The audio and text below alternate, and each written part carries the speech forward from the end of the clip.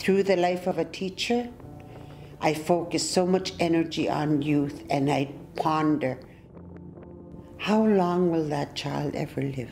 Sadly, I have to say, over the many years of teaching, I've seen a lot of them gone now.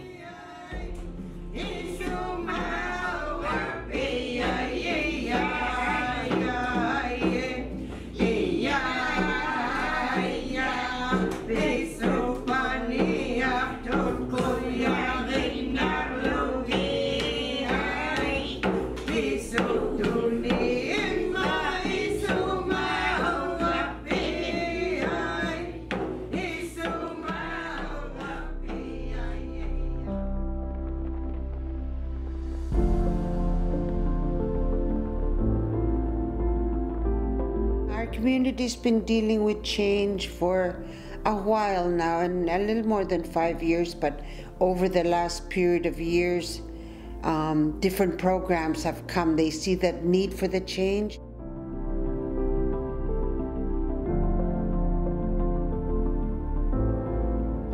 The way Kugluktuk used to be, and when MFT started 5 years ago, Kugluktuk was really rough. Things were difficult.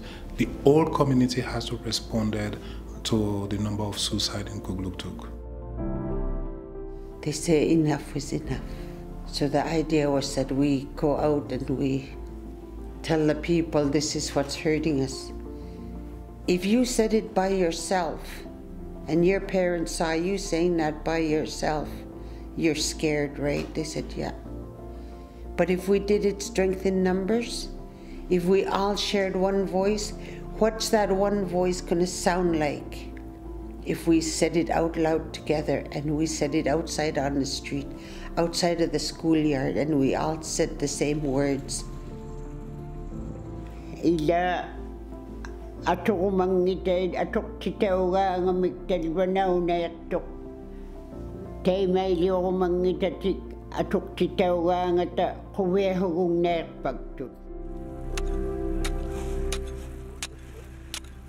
The main focus of what we always try to do is implement some type of cultural activity or get elders connected with the youth in order to help pass on the knowledge, pass on the language, and really just promote that connection. Today we're making banik. I look forward to it because I have a good time. Today we are learning about fish nets. And on Saturday we're going fishing. We do cultural things like fishing and being on the land.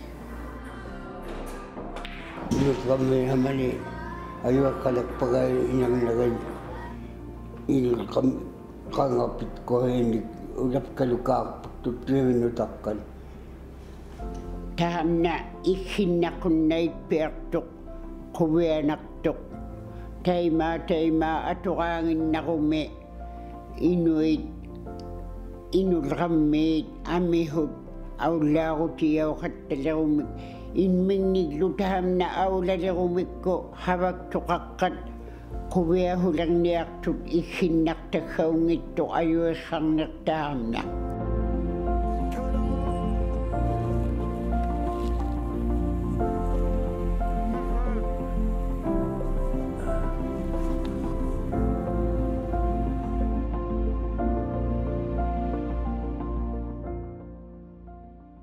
It's an adult hangout program for adults to come and hang out. People who are single or alone or who aren't even working and have nowhere else to go. Every Tuesday night we gather together, teach skills, parka making mostly, sewing mitts and kamiks. It's really nice to see everybody that wants to learn these things, you know, you got to keep it going. You see them in town and they're more happier. It's good that something like this is happening. How you doing? Good. When last did you talk to your brother? My manager told me that what we're doing in Kugluktuk is going to be the blueprint for the whole of Nunavut. Are you missing him? Huh? Are you missing him? Yeah. Okay. But you know where he is right now? In Toronto. Okay. Seeing a challenging patient, getting to a challenging patient, I'll come to MFT. They have built relationship in this community. They have spread their wings in every fiber of the community.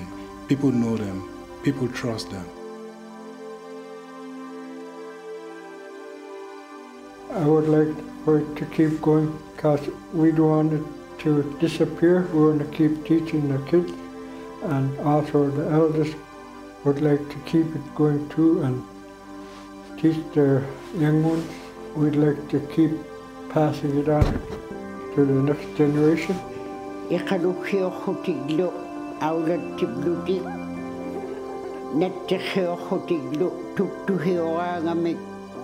Tapko aulaw siya wakatalangamik inuhid aliyahulak yung magpagtut.